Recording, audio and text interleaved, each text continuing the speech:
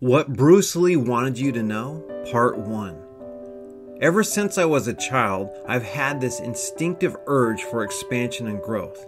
To me, the function and duty of a quality human being is the sincere and honest development of one's potential. Bruce Lee. When Bruce Lee was a young teenager in Hong Kong, his teacher, Yip Man, advised him to conserve his energy by going with nature rather than against it. Bruce was extremely aggressive and resisted this advice. Nevertheless, Yip Man reminded Bruce of the following: never assert yourself against nature. Never be in frontal opposition to any problem, but control it by swinging with it. However, Bruce continued to disregard this instruction. Finally, his teacher said, "Don't practice this week. Go home and think about what I've said." At age 13, this frustrated Bruce because martial arts was his passion. He couldn't imagine a week without working with his teacher on what he loved most. Why did he not understand what his teacher was saying? Why was this so difficult for him to comprehend and embrace? One day during his week away, he went into the Hong Kong harbor in a small boat. In a fit of anger, Bruce punched the water with full fury several times. Then he had an epiphany, which later he wrote down. Had not this water just illustrated to me the principle of gung fu? I struck it, but it did not suffer hurt. Again, I struck it with all my might, yet it was not wounded. I then tried to grasp a handful of it, but this proved impossible.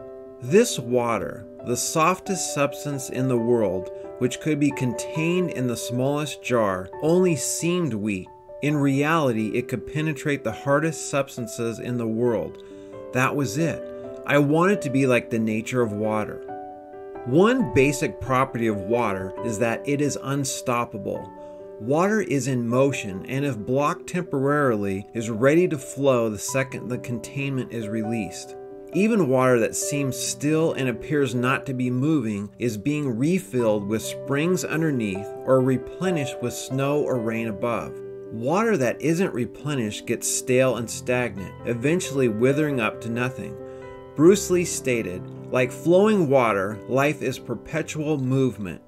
Living, active water is in motion. It never sits idle." Examples of this that Bruce mentioned are waves in the ocean or flowing rivers. Another aspect of water is its pliability. Bruce stated, "When man is living, he is soft and pliable. When he is dead, he becomes rigid. Pliability is life, rigidity is death. Whether we are speaking of the body, the mind, or the spirit, be pliable." Toss a rock into a lake, and the lake adapts to make space for the rock. When Bruce attempted to grasp water with his hands, it ran through his fingers. When he punched the water with his fists, it moved out of the way and did not suffer harm. The flexibility of water is one of its greatest strengths.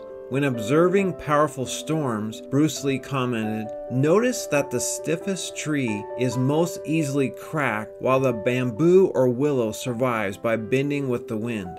When we embrace pliability, we can flow with the situation rather than resist it.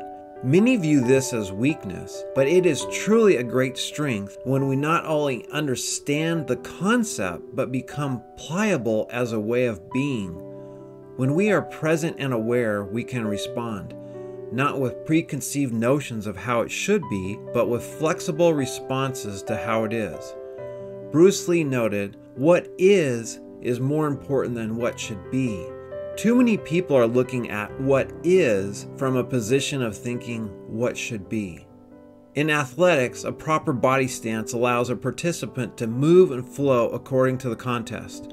Coaches stress the need for balance and alertness by not having the feet too close together or too far apart. Bruce stated, "Do not be tense, just be ready, not thinking but not dreaming, not being set but being flexible."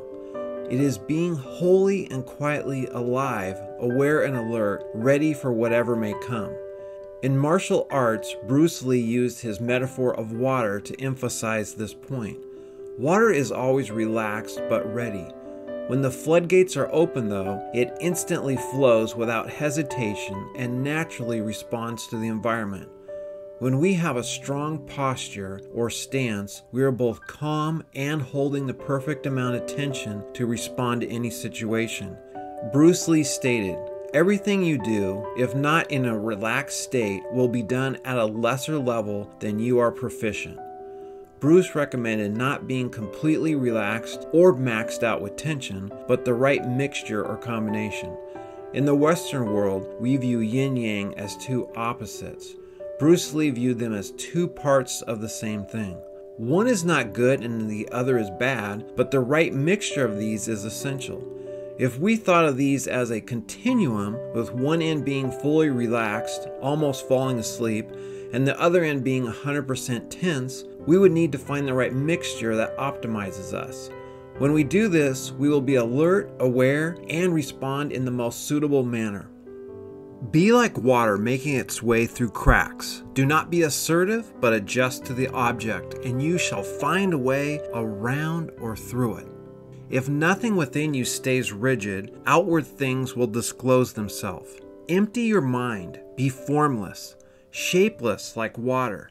If you put water into a cup, it becomes the cup. You put water into a bottle, and it becomes the bottle. You put it into a teapot, it becomes the teapot. Now water can flow or it can crash. Be water, my friend. Bruce Lee. Thanks for checking out this video. If you appreciated this, please subscribe to the channel, like this video, and check out other videos we have. All the best to you.